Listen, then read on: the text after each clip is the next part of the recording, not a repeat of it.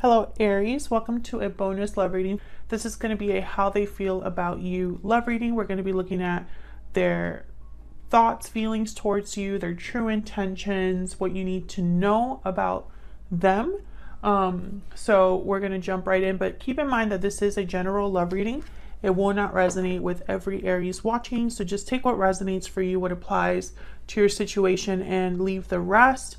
You can always check out your other placements, your moon, your rising sign, or any other sign of significance. It'll be linked in the description box, all of the playlists for each sign. So let's jump right in. For Aries, Spirit, for Aries, regarding the person they are connecting with or thinking about at this time, what are they thinking or feeling about Aries? What is this person thinking or feeling about Aries? What are they thinking or feeling about Aries? Okay, we have strong bonds, family, union, partnership. Strong bonds and ties can influence someone's decisions or actions. Okay, so there could be a family involved here. Maybe you have children with this person, or there's a strong bond between you. Maybe this person is thinking about this strong bond when they make certain decisions. What else? Okay, so let's see. What are they thinking or feeling about Aries? What are they thinking or feeling about Aries? I stay up at night thinking of you. Okay, so this person's thinking about you, Aries.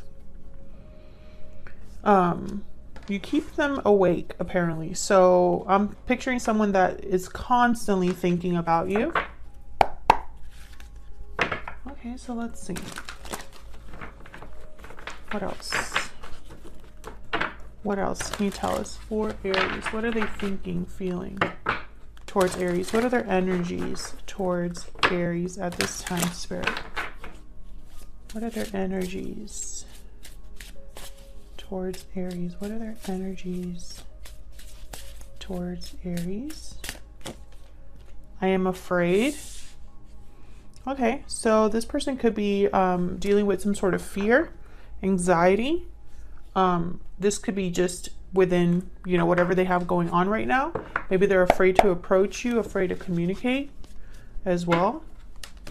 So let's jump right into the tarot and get some more insight here. Can we get some more insight, Spirit, for Aries on what this person's energy is at this time towards Aries? What are their energies, thoughts, feelings? What do we need to know about this person? What do we need to know about this person? Okay, Aries, let's see what we have for you. Okay, what they're currently thinking, feeling about you. We have the Six of Wands reverse, Queen of Cups reverse. So something was not successful. Something didn't work out between you. Maybe this person hurt you, broke your heart, or they're feeling heartbroken. Okay, what do you need to know about this person, this situation? 10 of Cups reverse, Queen of Wands reverse. So they lost something is what I'm getting. There could have been another person involved because I have two different queens here. It could be that they messed up and lost something that made them happy. Typically when I get 10 of Cups reverse, it's a card about deep unhappiness. Someone that's just not fulfilled emotionally. But I get here, it was something that they already had and they no longer have. That's the message that I'm getting. All right, so what are their intentions, next actions? Four of Swords reverse. Not sure why I'm getting all reversals. Okay, I'm getting all reversals. Four of Swords reverse, Four of Coin reverse. So I feel like this person, these two cards together especially, are someone opening up. Someone no longer holding back. Someone no longer being quiet, or they're opening up in a way, letting things go. Maybe that's why they're afraid. Bottom of the deck, Eight of Cups. Interesting. This is a departure. Someone walking away from something, headed somewhere else. Okay, so let's see what insight we can get here. Spirit, can we get some clarity, please, for Aries? What insight, clarity can we get here for Aries?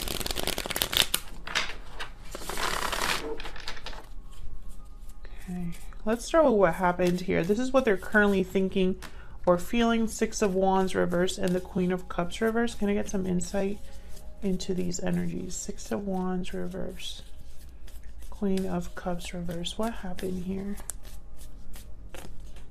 Five of Pentacles, exactly. There was a loss here. Your person is struggling in some way. Maybe they're missing you. Tell me about the Six of Wands reverse and the Queen of Cups reverse. Ten of Wands. Look at this energy. Yeah. Yeah, this is someone that's not doing well. Yeah, and they're stuck too. They're stuck in this energy. I feel like this is someone who is carrying some sort of burden here with the Ten of Wands.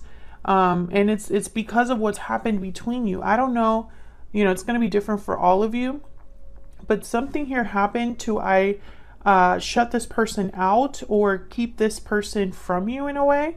I'm sensing a lot of distance, like emotional distance perhaps. And I feel like that's why this person is thinking about you so much. I feel it's because you're not there. You're not accessible. I feel like this is like an emotional baggage or something that emotionally your person's carrying here. They're not doing well, basically. This person is not doing well with the way things have ended between you, or with the way things are currently with you and them, between you and them. I can't talk first. I just forgot English. Okay. So can I get some insight though into this Two of Swords? Why the Two of Swords? Just curious. Temperance, Sagittarius energy. So what I'm getting here, Temperance is usually a card about taking your time, working with two very different things, blending two very different things, having harmony and balance because you're taking your time. So I feel like this is about a resolution, and then I have the World at the bottom of the deck. So that makes sense to me. It's almost like this person feels like they are a bit, you know what I'm getting? Hands are tied.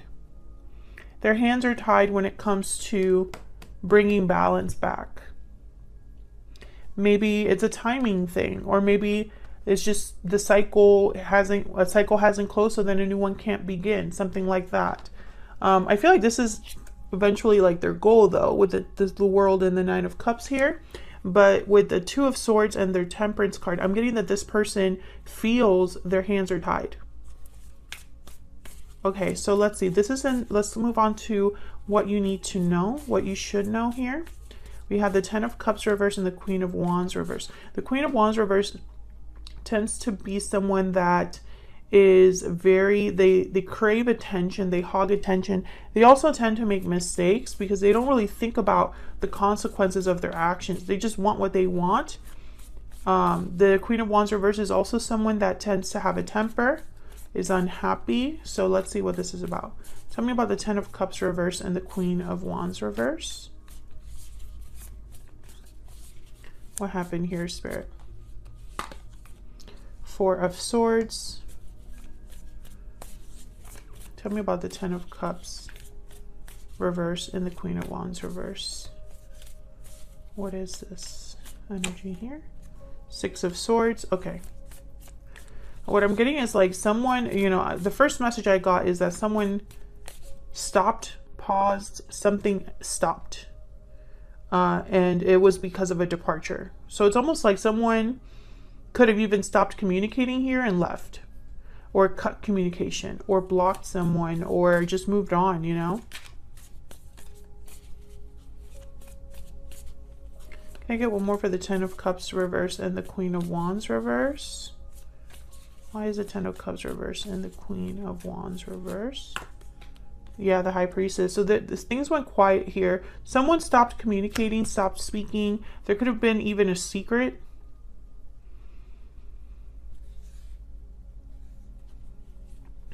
I feel like this Six of Swords is important because we have the Eight of Cups at the bottom of the deck.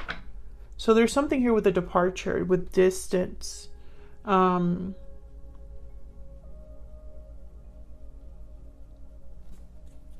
Tell me about the Six of Swords. Why is the Six of Swords here? Why is the Six of Swords here? Ace of Wands. So this is someone leaving towards something new. Yeah, waiting. Three of Wands, Knight of Pentacles, waiting for an opportunity, waiting before they move somewhere, or taking their time getting somewhere. Maybe there are delays, or there's just things that kind of are keeping someone waiting before they can deliver this offer. Whatever this is, I feel like it's almost impossible with the Four of Swords and the High Priestess. Why is the High Priestess here? This is usually a card about something secret, something unknown. Okay, there's a Ten of Swords that wants to show itself to me. Okay, tell me more about the High Priestess. So I feel like this possibly led to some sort of ending. A secret, something that wasn't said, something that was kept buried, or just, yeah. Okay, so what I'm getting here is that there was something that was not communicated. Yeah, and here is again the Eight of Cups. So I feel like this is a situation where maybe, I don't know, I do see it both ways. I feel like there was something here with communication, because the Four of Swords is here, the High Priestess is here. So instantly I picture someone clamming shut, or something being hidden, unsaid, unspoken. And I have the Four of Swords reverse under I'm afraid. So I'm making that connection that someone needs to open up because they haven't. Then I have here the Queen of Swords. So what I'm getting here is like almost someone wants to either talk about a departure that I feel already happened, because I have a Ten of Swords. So I feel like something has already ended, and it's like someone wants to have a new beginning here. Now the King of Pentacles showed up, and for me, typically the King of Pentacles happens to already be in a commitment. They typically are providers, or are married, you know. So I don't know if this person kept that from you, or I don't know if they are married and this is kind of something they shouldn't really be thinking about. Because, you know, I get the sense that what you need to know is that there was either a mistake that was made, someone made a mistake in the past, and I feel it's your person because they're dealing with, you know, feeling left out and missing you and all that. And if that was the case, then I feel like this is somebody who is still thinking about that mistake and wishes they could make a move, but they can't. Their hands are tied. I also am seeing this as, you know, maybe this person made a mistake and you don't want anything to do with them. So you shut off yourself and cut off communication. Okay, so what are their true intentions, next actions? I have the Four of Swords reverse and the Four of Coin. Can I get some insight into the Four of Swords reverse and the Four of Coin? Yep, Judgment and the Knight of Cups. So this is your person, I feel, opening up, maybe offering an apology of some sort, asking for a second chance with Judgment. Yeah, Eight of Pentacles. So that was at the bottom of the deck. There's the Wheel of Fortune. So I feel like this is somebody that's working up the nerve, I feel, to tell you how they feel. I feel like this is someone unburdening themselves. And I think, I don't know if Aries, you had a reading like this recently, but this is someone that hasn't told you something important, or is afraid to open up to you. They're afraid to tell you this. And with the Knight of Cups, this could be like a genuine expression of how they feel, an apology. Tell me about the Knight of Cups. Why is the Knight of Cups here? Yeah, this is something they've held back. The Four of Pentacles, Knight of Cups, and then I have here the Queen of Swords at the bottom of the deck. I feel like they're scared of you, in a sense. Scared to confront you or face you, because maybe you're very tough here, Aries, with this Queen of Swords. Or perhaps this is just something that they would have to be very open and vulnerable about. So that's what I have for you, Aries. I hope that this reading resonated. I hope you enjoyed it. If you did, please consider liking, subscribing. I'd love to have you, and that way you can keep up with any videos that I post. Thank you so much for watching, and I'll see you on another video very soon. Take care.